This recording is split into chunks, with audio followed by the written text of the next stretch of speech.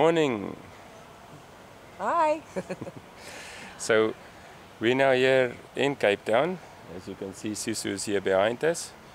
We had a lot of requests for, oh, there's a seal. Oh. We had a lot of requests from our followers to do a walkthrough. And there's a lot of walkthroughs of the Leopard 45, or actually any other boat as well, available on YouTube. So we thought we're going to do it a little bit different this time. It will be frickin' Petru style, the Sisu style. Let's go show you. Come with us. This is the long-awaited video about Sisu specs. It's going to be a long video, so I would suggest you go get a Coca-Cola or maybe a rum, or maybe Coke and rum with ice or without ice. Sit back and enjoy.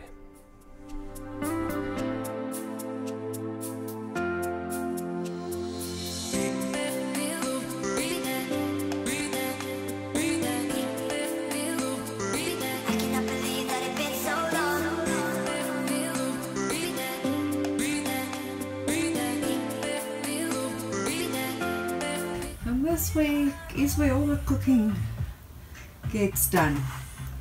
So far these knives haven't gone flying anywhere. They seem quite sturdy, and neither is any of those. Our gas stove and oven. We brought our little herb garden along as well. Nav station, which at this point in time is the workstation. And there is the main saloon. And last but not least, the forward cockpit. This is such a peaceful environment. If you can just look at the view currently, then you'll understand what I'm talking about. Now we go to the port side. Okay, port side aft cabin, which is lovely, big and spacious. Groot LOL, moet jy in die bad sit. En dan het hy klomp klein goedjies ook. Nee, ek moet so 'n bakkie kry met water in en dan sit ek een dag. Port forward cabin. You'll notice this bed is quite higher than the other one. It's got a double drawer at the bottom.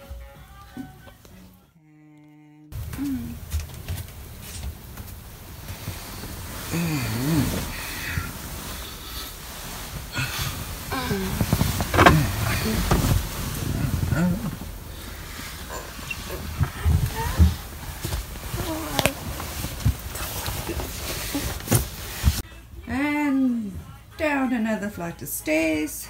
On the starboard side is the owner's cabin version. Starboard aft cabin, that would be frickin' mine. Bedroom.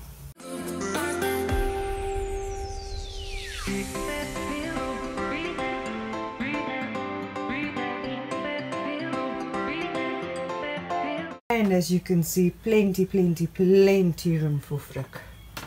It is just so spacious, and we've got actually so much storage. I think we're going to have enough. We're starting on experimenting with storage bins, but we'll do another episode on that. Going forward into the forward head, which would be ours. I just put the laundry bag inside the shower, but this is nice and big and spacious.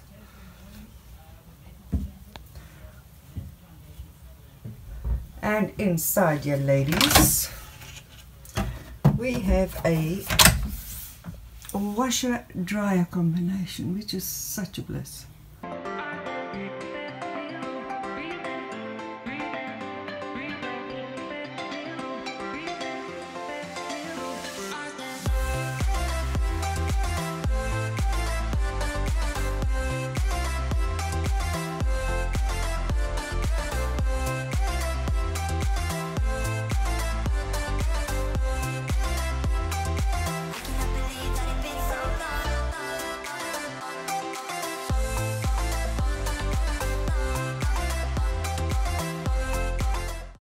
So now for the water maker. The water maker is a Spectra, and I moved it from the aft cabin to the forward cabin. It sits now here in front, and everything is nicely together now.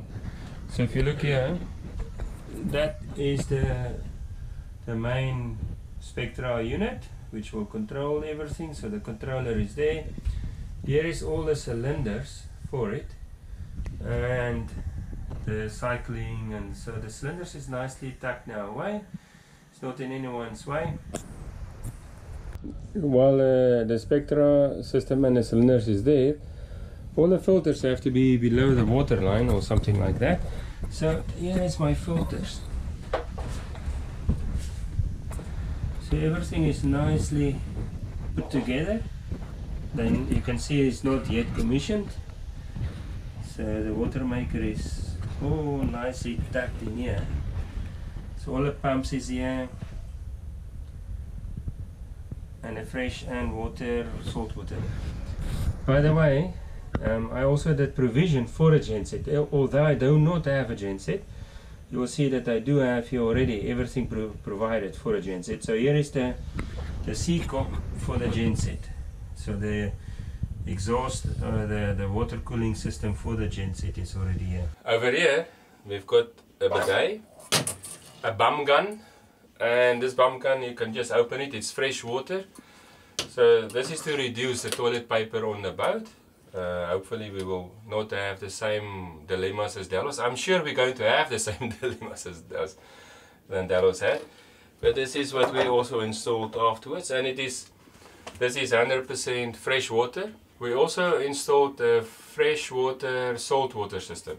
So the toilet flashes normally with salt water, but when we know we're not going to use the toilets for a long time, like over a long passage or more than a week or something like that, then we can switch to fresh water and we flash it. So we fill the pipes and the system with fresh water, so that the marine water, all the little animals and bacteria and things that's living inside seawater, if they die, it's getting very stinky. So at this moment, if we don't want that to happen, we just flash it with fresh water. Over here is our boat server. So I've got a little storage device that's connected on a Wi-Fi that's over here. So this is our Wi-Fi booster that we have, but it can also pick up not Wi-Fi but 3G and 4G as well, and then give us Wi-Fi in the room, so in the whole boat. All our instruments, everything will be connected to this one, so they can update their grip files, they can update their software if the software is there. So that is the one side, and we also connected to this little storage device. So from this storage device we will have all our movies, all our files, all the documentation. And I'm an IT guy, so it is redundant. We can lose one of these drives and it will still be working. We just need to be able to replace one of the drives before the other one goes, but it has redundancy built into it. Over here we have the switchboard that we can control all the equipment. We have up at the helm we have a similar remote, so we can control the radio from here. This is a cockpit refrigerator, and it is actually over here. This is a cockpit refrigerator, and we also have a 12 volt, we will show it now. A 12 volt one, which was our trusty camping. The 12 volt DC is all our charging devices like this. We have more 12 volt USB charging devices. There's about 6 of them over there. So we have 2 washdown sections, one in front and one astern. In astern. AC, shore power. If we want to charge the batteries, we can switch on the shore power. We have been now off the shore power for almost 8 weeks, right? I don't know what that is for. It's just to say something went wrong. We don't have a genset, but if we do insert, if we do plug the genset in, we can do the genset. Then shore power, this one is just to provide this column here of electricity. So if the Victron system is failing, then we just switch this one on, So we will basically, I don't want to switch this one off, but like you see, we cannot move it because this one is now on. So you can either have that one or that one. This one means we switch on the Victron system for us. We transfer all the electricity. This one is not named yet, but this is our compressor. The water heater, this is just now for starboard, and this is all the AC outlets. This is the 2 air conditioners over here. So port and starboard. So we have 4 alternators. A lot of spares, I think. This is the 2 port side alternators, and they connected to a Stirling, which I will discuss in another separate video. All the electronics and charging and things we will do in another video. And this is the starboard side. This little bugger over here is a 2 wind generators, so we can see what is the wind generators bringing in. This is a big management system for the Victron system. So all the batteries, all the charging, when it should start charging and not, is over there. This is what we can see. How much watts we use, how much watts we get in, and whether it's charging or not charging. Also, we've got now a Mayday call sign, so if something does go wrong, we can just repeat it word for word. So we put our call sign there, then we put our MSI number there, and then also what you need to say. My position is, and then we get the GPS coordinates from here. We've got our Mayday procedure over here. This is our chart or nav station over here. We're not using it that much, but we've got a spare radio icon for the handheld, so we can go with Tipex, or if the main radio breaks or the fuse goes and we don't have a spare fuse, we can always use this one as well. So it has all the stations programmed. This is Pietru's work. She's still doing lots of insurance stuff.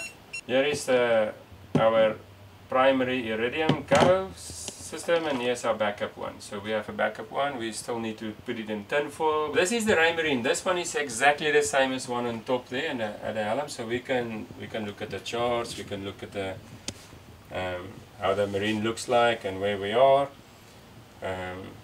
So this is I will explain maybe a little bit later about this one. But we can set anchor watches here, we can also set anchor watches here. We find that Garmin anchor watches was the best for us. This one mainly is used, this is a forward-looking sonar that we put on. So Raymarine doesn't have a forward-looking sonar.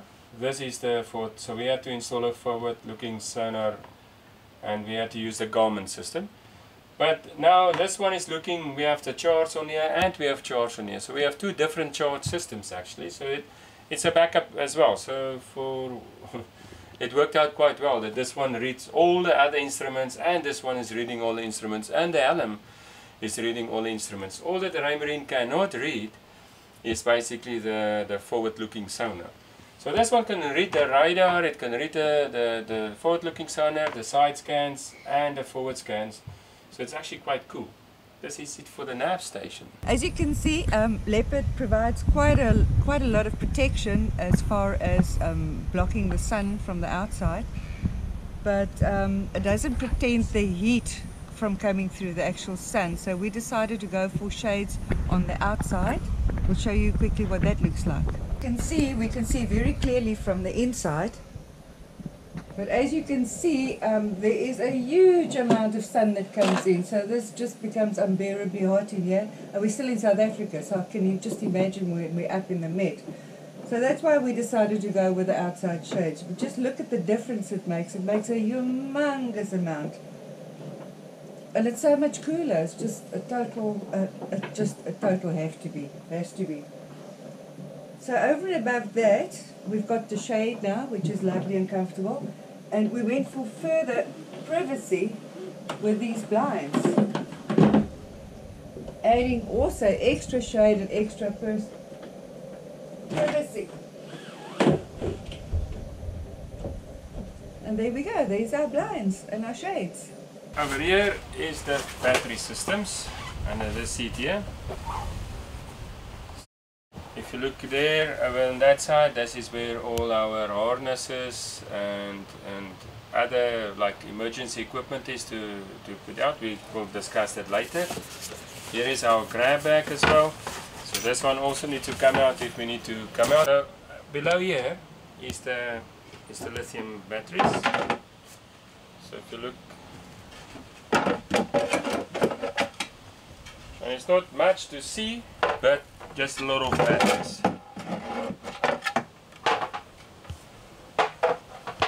So we've got here 4 batteries, and then inside there is another battery. So, and they're all 200 amp batteries.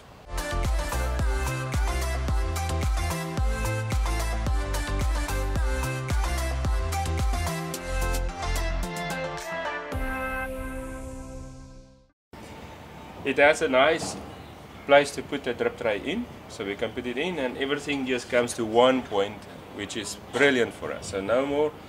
The second thing about the Weber is that it is smaller. We can now run it from our gas inside, so all the safety measurements from the boat is now also applied onto the Weber. So, and the main reason is that the burners is now much smaller.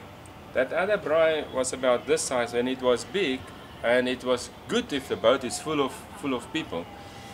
But if it's just me and Pietro, then we're not going to use that much gas. So we, first of all, less fat is dripping, the gas is used from the boat, not anymore a little cylinder standing here, and also we don't use that much gas. Tipex is in a way, so we have to drop this boat, the davit, a little bit to the side so that Tipex can get out of the way, and then we can start braai. Pietro and I, we are avid divers. I'm a dive master, capable of instructing people as well. And I've done around 300 dives, so we love diving, and we've got a full dive center basically on board. It starts with the 4 sets of cylinders. This is addition to the factory, and it is well made. I really can recommend this welder. It's Hugo, his name is Hugo, but you can talk to Marcel from Leopard as well. It fits nicely, it blends in with the stern fittings, so it's well made. We're actually a complete dive center. Inside here we've got our Bavaria compressor. It can do 80 liters a minute, so, and it's also run from electricity with the lithium. It's not that noisy, it's like a compressor, but at least no diesel fumes, no petrol fumes, no fumes, so you're pretty safe where we are here. And it fits nicely in here, except that I cannot get my hands to the dump valve, so we have to every time lift it up a little bit so we can get to the dump valves of the moisture. We also opted for an 8-man life raft. This is the Viking life raft. We used a different set of belts or mechanisms to actually fasten it on here. It is held together by two lines. This one line I can just pull here and it will open up and then it will release, and that one just pull here and it will open up and it will release. Then it will fall over. We've got a painter line here on top that is connected to the boat. So from here, if it drops off, then we just need to pull the painter line and then the life raft will deploy. So I think this is a much better option to go with this, to say, alright, I've got 2 lines that is protecting and keeping it here. Otherwise it will just fall off. If it accidentally triggers, it will fall off. I was thinking of hydrostatic release as well, but again, this place at the back here is getting quite wet when we go downwind sailing. It is, especially if you go fast, then it's becoming quite wet, and maybe that hydrostatic release might release accidentally and then we lose our life raft. We will not lose it, but we will deploy it. And I don't think I can put it back. It's one of those genies that comes out of the bottle and cannot be put back. This is where everything happens, and this is me and Pietro's favorite place to sit. Sit right here and we can watch everywhere. As you can see, we've got the nice enclosures. We even rolled these up just for the demonstration, but they come right down to the bottom there. In photos you would have seen it already. The one in front, we also opened it completely now, but it also just has a little smiley face zip here that we can unzip here. And then this one is also so you can use this and we can communicate to the outside. So we roll this one up. So it's a very nice cockpit. You can see quite a lot. You can see quite far. I like it. Something that's definitely a problem is that we cannot see that side. Let me show you. From my side, but you cannot see that side. You cannot see the bow. You can see this side very nicely, but you cannot see that side or that side. So that's why I prefer, when I come into dock, I prefer to stand somewhere here and I can clearly see where that point is, and I can also very clearly see where my stern is. So this is the position that I normally try to dock, so to my starboard side. But we did something to assist us with that, and we will show you right now. You cannot look up there, the sun is right in your eyes. So you can... Oh, daar's hy. So if you look up there, you can see there's a little Raymarine camera or weatherproof camera right there, and we'll show you right now what we've done with that.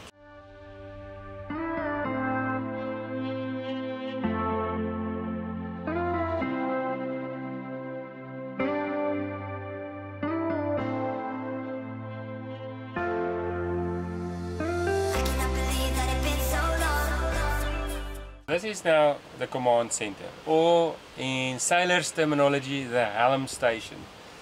So from here we've got our big helm, the steering wheel or the helm. We've got our engines here if you want to go, and you can have two separate engines, which is a very plus point for a catamaran. This is a Raymarine Pro, the Axiom Pro, 12-inch, and we replaced the 9-inch that you saw down below. This is our chain counter, so we have automatic chain counter for us. We can also control our radio from here. There's our little horn. We can transfer the fuel from one tank to another tank on this side, and then we also have a little red light for the cockpit at night. So this is our autopilot, so we can also do autopilot. This autopilot is actually pretty cool. It can steer according to a wind vane. So when you're in wind vane mode, it will always keep the wind at a certain angle to the vessel, and it will steer according to that. So you only need to set your sails once, and if your sails is set, then it will follow it. Of course, it means if the wind shifts, you will go off course. But if you do the trade winds or steady wind, then it is actually very perfect. So we use that one quite often. It also has an auto tack, so we can just press two buttons and it will auto tack by itself, or press that one and it will tack to port side. So this is it, and our depth is already been calibrated, so it is at water height. And this one is now the same. But what happens with this one, if you zoom in, you can see this one is already giving us new contours. And this is a feature, the new feature from Raymarine, that as I go, it will update my map for me. And this map will be uploaded to the internet, and I will also get, so my information will go to the rest of the world, and the rest of the world will also update my maps.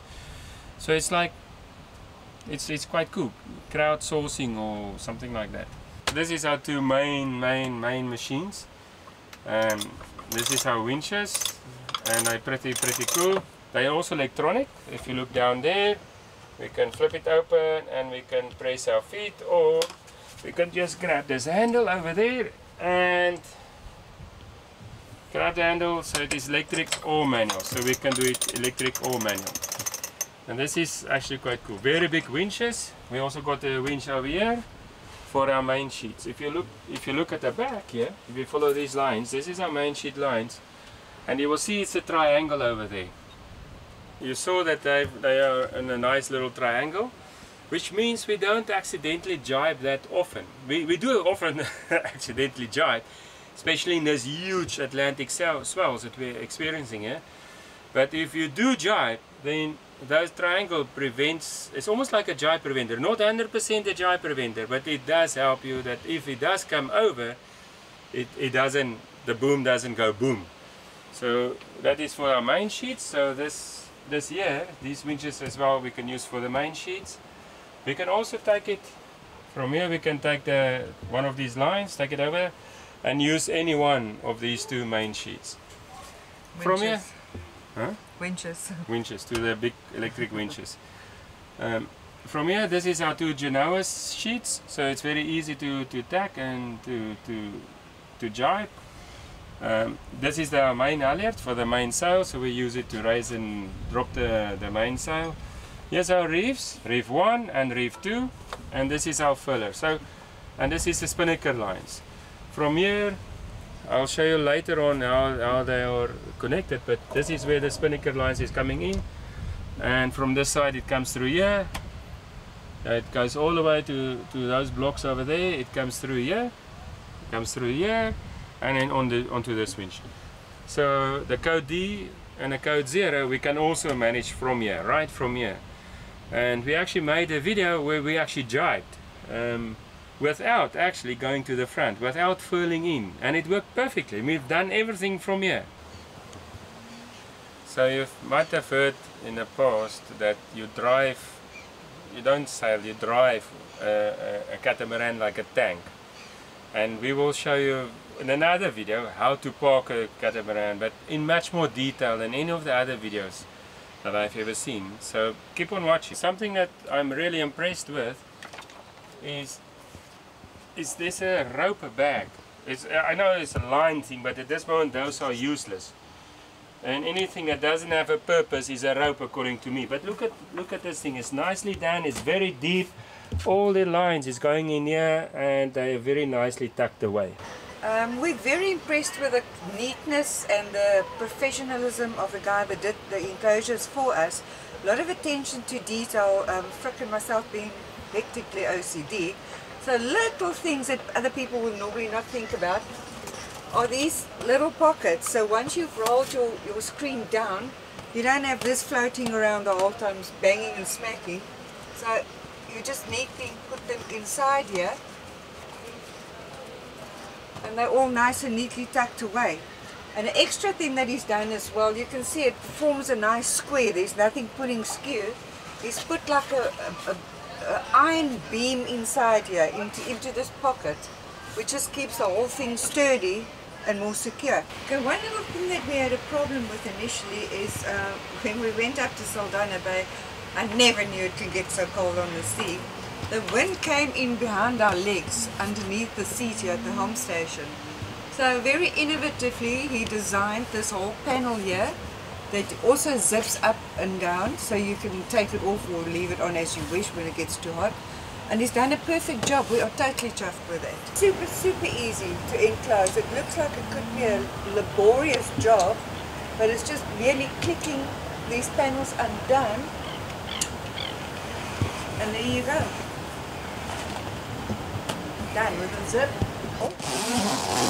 Go down, and then you've got these straps that's situated all along the bottom. Just under and over.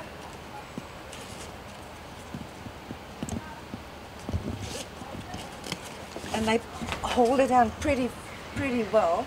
So there's about 4 or 5 of them down here. So we've got the shaded net, and then we've got the glass window on the inside as well. This is the only thing that we're not 100% happy with. You can roll this up and then you can see through, but we would have preferred the other way around, just to roll up the plastic and leave this down in hot areas. But apparently that would jeopardize the sturdiness of the whole structure. Okay, this is a lip thing that the whole shade curtain slides into. So what we've done is we've got, as I said, an extra set that we're gonna, then you just slide the whole thing out again, and you slide the other one in. That's why you've got these buttons here. So those are merely shade cloths. The one on the aft goes all the way to the back of the dinghy, and the ones on the sides goes all the way to the side rails. We've got 3 anchors from Mantis. The one is down there below. You cannot really see it now. It's a Mantis anchor coming in there. So we have a bridle, we have a remote control for the anchor, for the gypsy, the windlass, and we also had a chain counter which can also control the up and down of the anchor. So that is our main anchor.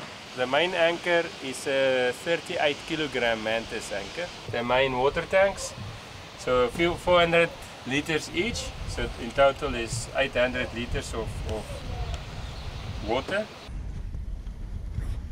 And then I store it here inside the forward locker.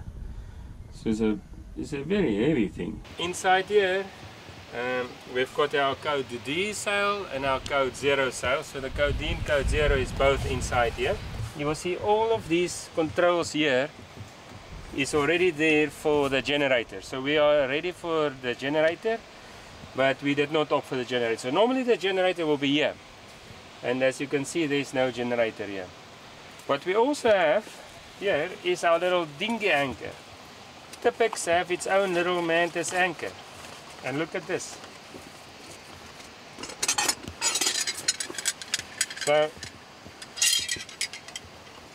So that's a little anchor like this, and we can just assemble it.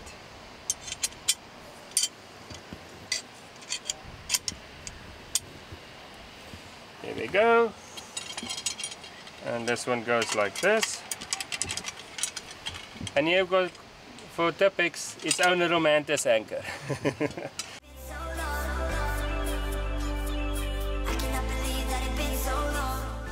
We decided to go with black lines. Not only do they look better, but ladies, trust you me, they're much more kinder on the hands. They're much softer, flexible, and much quicker to clean off.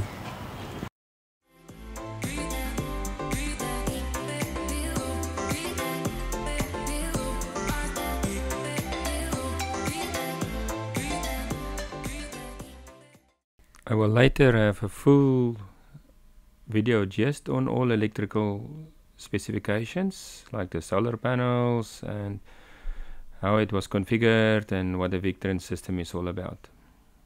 Keep on watching.